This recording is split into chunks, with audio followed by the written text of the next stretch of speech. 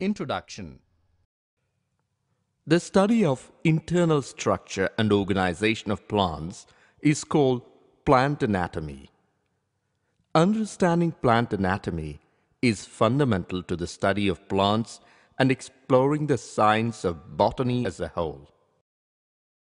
Anatomy study reveals the internal structure as well as the several similarities and differences in the tissues and tissue systems.